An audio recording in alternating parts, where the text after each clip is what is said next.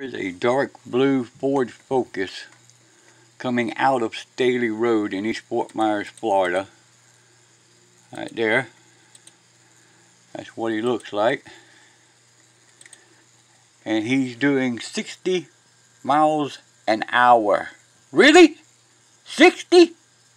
Come on, people. There's the time stamping date. Here's the proof of what I'm saying. There's my speed device. And here he comes. Right there.